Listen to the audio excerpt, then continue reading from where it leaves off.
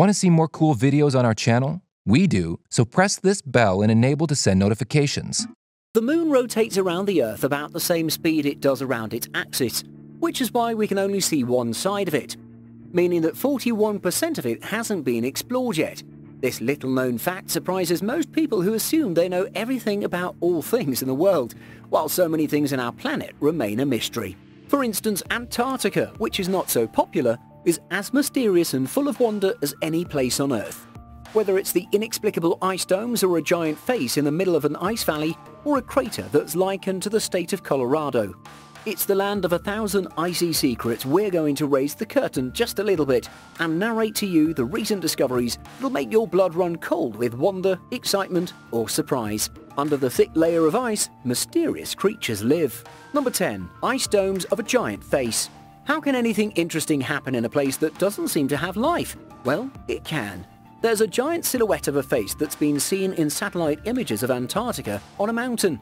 It could be anything between a human or an alien. It resembles a statue that was found in the ice for which you can make out a mouth, nose and a pair of eyes. Could this be the ruins of a civilization that was in contact with aliens? The alternative explanation is that it's just a trick of Mother Nature that could be presenting a play of snow, wind and frost. Experts dismiss all the presumptions and suggest that it's just a piece of snow crust that looks a tad too weird.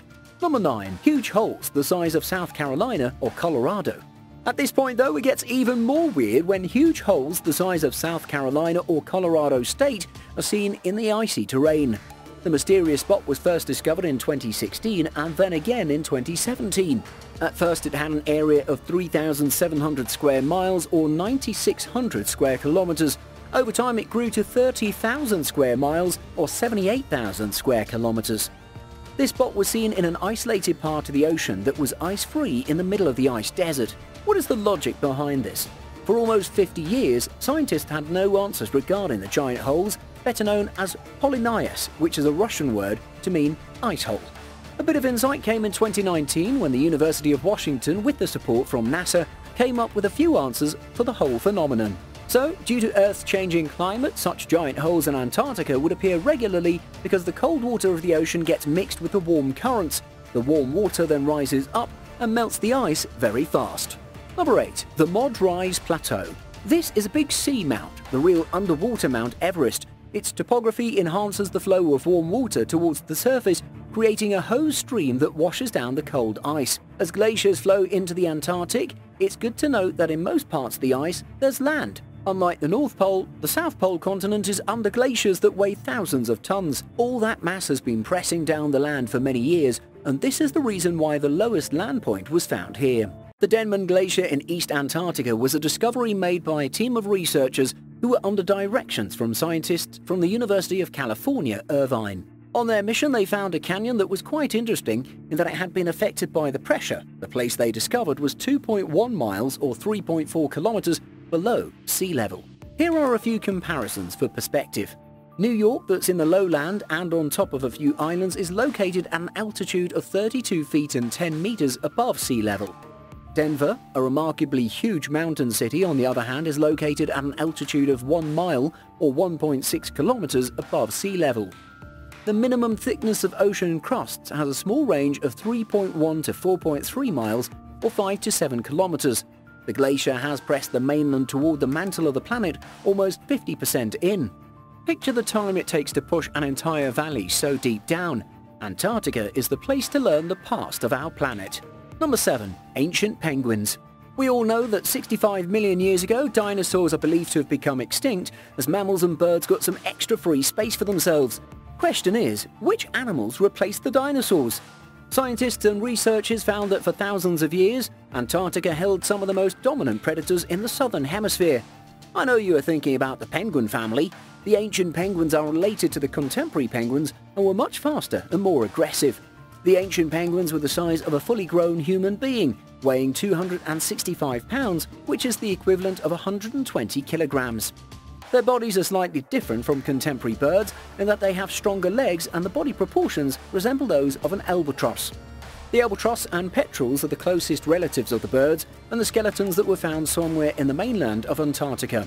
They are believed to have lived 60 to 62 million years ago, and they lost their ability to fly and became regular waterfowl. Number 6. Dinosaurs. Dinosaurs are the remains of the ancient lizards called Leaf-osaurus, confirming the theory of supercontinents that may have existed tens and hundreds of millions of years ago. These remains were also found in other continents besides Antarctica, but this one was never able to swim.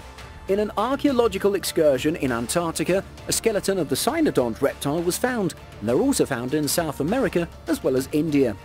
Scientists also truly believe that the Antarctic was at some point part of South America, India, Africa and Australia. Number 5. Erebus Mountain, Ross Island. Antarctica is very cold, yet under the ice lie active volcanoes. The heat from a certain volcano has melted many glaciers. It's not really a single one-time eruption. Rather, it's a continuous heat radiation that's been ongoing for such a long time that it warms caves under the ice. Erebus Mountain, Ross Island is where you'll find caves under the ice. We're not just talking about one cave, there's a whole lot of them.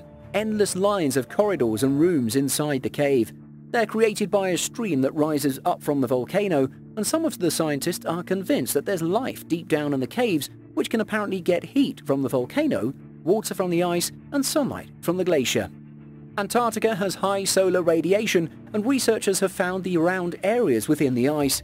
That said, they do believe that there might be an ecosystem that allows survival, something similar to dinosaurs that were able to survive on ice. Experts have also discovered DNA traces which are under scrutiny, and this could be a breakthrough in finding out what kind of creatures live below the Antarctic ice caps. What kind of organisms dwell there? Living creatures are not the only mystery of the Antarctic. This very special continent is both frozen in state as well as time. Number 4. Gondwana and Laurasia. These are believed to have been supercontinents. Back then the climate in Antarctica was a little warmer, and they were densely inhabited, subtropical and with tropical forests. This was also close to the equator in the southwest of the Pacific Ocean. Antarctica also surprises us with discoveries in present day. Marie Byrd active volcanoes. Under the ice all the way in West Antarctica, geologists and scientists from NASA discovered a lake underground. Instead of water, the place is filled with magma. This happens in Marie Byrd, where a number of active mini-volcanoes exist.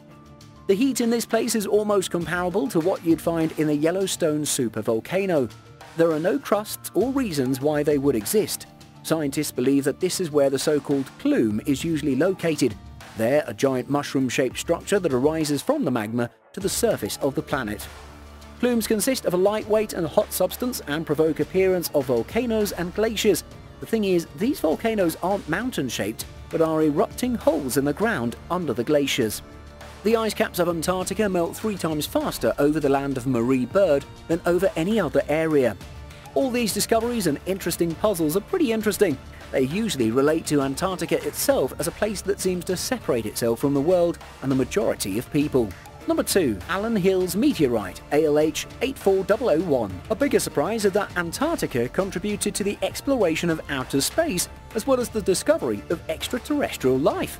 Was it really important to build spacecraft in order to find aliens? In 1984, the Allen Hills Meteorite, ALH 84001, was found in Antarctica, and as the decades passed, its research has emerged, and the very first analysis from scientists was that the meteorite wasn't just a piece of rock that was wandering in space. Turns out this rock was pulled to Earth. The meteorite is believed to have once been a fragment of Mars that happened to leave the red planet in peace and travel for long distances. The average distance between the planets is 140 million miles, or 225 million kilometers. This can fluctuate significantly when they move from each other while rotating around the Sun, of course. You may doubt that this stone is from Mars, but it's proven fact. All the composition of the soil is identical to the Martian rock that's readily available. Secondly, there are inclusions of isotopes that fully correspond to those of the atmosphere of this planet. For now, an even bigger discovery awaits. Number 1. Fossils of ancient bacteria. These were found in the depths of the rock, and it's still unknown whether the bacteria and the stone are similar microorganisms to Earth. The first theory is more plausible since it means that water is necessary for their existence. Mars is similar in composition to antifreeze liquid, so the question is, could even a small amount of bacteria be able to survive? And also, how could terrestrial bacteria get in the depths of the meteorite? Microorganisms are not likely to be found stubbornly penetrating stone that fell billions of years ago. That's a glimpse into Antarctica. What are your thoughts? Feel free to share. Thank you so much for watching, and if you enjoyed the video, please let me know by clicking the like button. Do share, write a comment, and don't forget to subscribe so you can catch up my next video.